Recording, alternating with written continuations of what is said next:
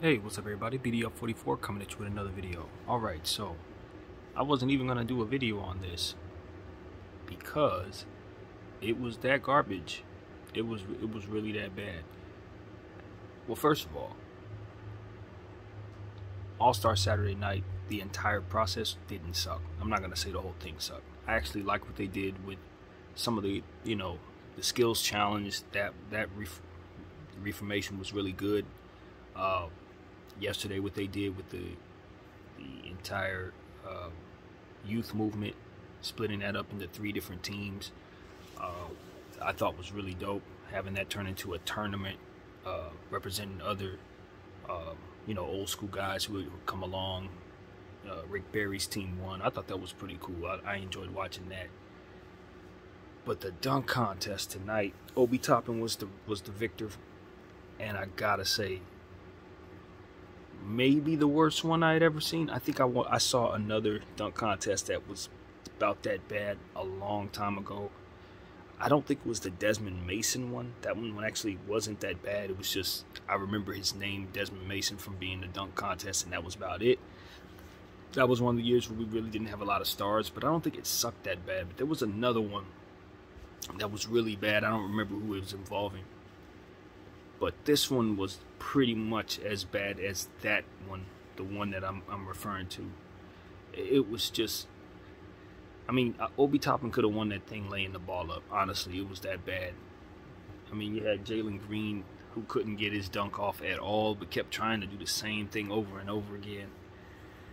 You had Cole Anthony, who wasn't able to complete his dunk, even though it looked pretty good. You had Juan Toscano Anderson, who was just doing regular dunks that you see in a layup line, like literally regular dunks. And it was Obi Toppin who did his dunk where he tapped the backboard and then tapped the rim. And it was cool, but you had to see it slowed down. I mean, I just seen dunks that didn't qualify getting you out of the first round that were better than what won it tonight. Like, honestly, wouldn't have got them out of the first round in other dunk contest. So that did not move me at all, and I think most people agree that was just trash.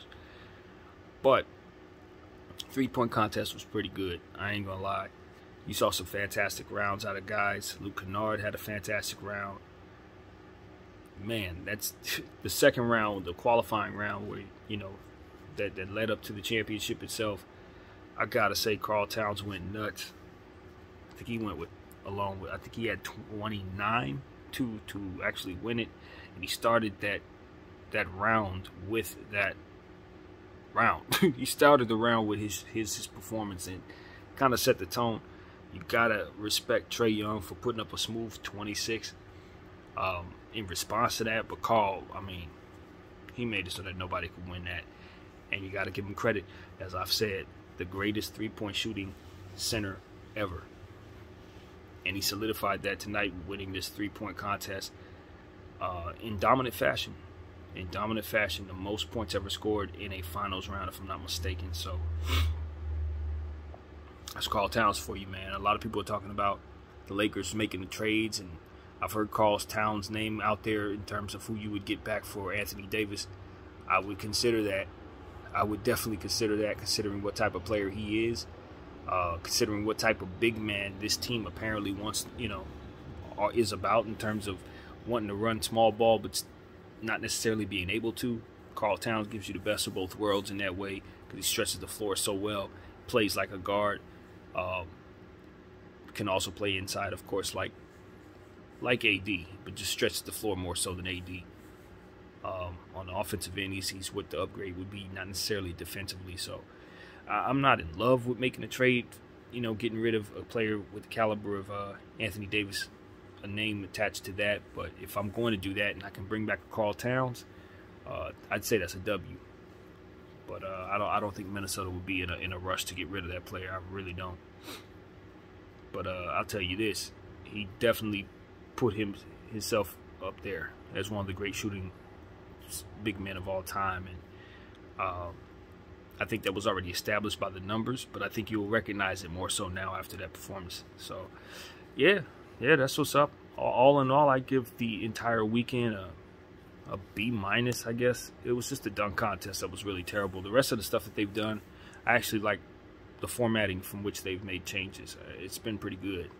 So yeah, man, maybe just remove the dunk contest entirely and replace it with something doper.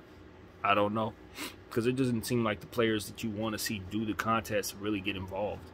You know, it's just the best dunkers in the game are not out there. And I don't know why that is, but I can tell you that the guys that they're asking to do it, when they don't have those names, usually aren't showmen, aren't players that are going to put you in a position to want to watch them for 25 minutes and, you know, missing dunks over and over again. It gets to a point where if a guy misses a dunk, give him another try. If he messes up that try, make him try a different dunk. That's what needs to happen. I just, you know what I mean? Because it gets to a point where, like, all right, I understand try again. I don't have any problem with that. You removed the Nate Robinson nonsense, but it still felt like that tonight, where a guy's trying to dunk for like 15, 20 times. It felt like that. So I don't mind if you give a guy another chance. Just force him to do something different. That's all I'm asking. I think that'll make for a better show. 2 tries, that's it. But anyway, yeah, man, I just wanted to kind of connect with everybody. Hope everybody's enjoying their All-Star weekend. The big game is obviously tomorrow. Should be a fun one. There's been some names that are being taken out last minute.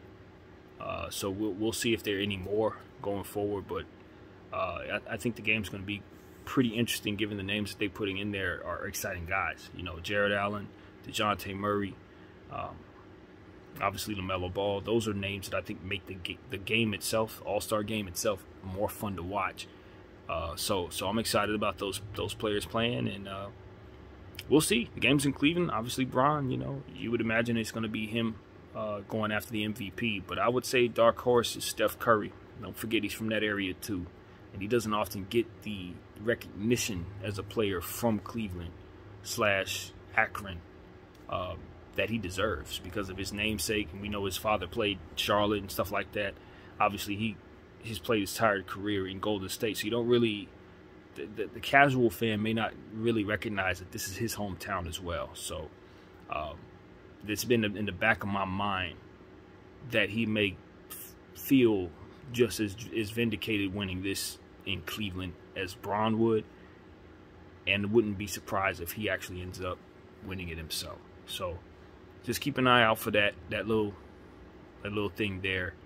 But I'll tell you this, physically, All-Star game, I wouldn't be surprised if Giannis just takes it out of sheer will. I mean, he's going to be obviously the best conditioned athlete on the floor, and a lot of the sentimental type of stuff that you just expect to see may just be outdone by a player who just gets hot, because it's just that type of All-Star year.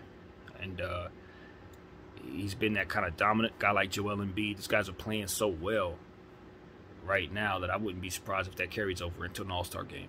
I wouldn't be surprised. But, you know, betting money will probably be putting it on LeBron, just out of sheer understanding that it's Cleveland. So, you know, that's an easy bet. But anyway, yeah, that's what I got to say, man. BDF44 here once again. Thank you all for watching. I'm out.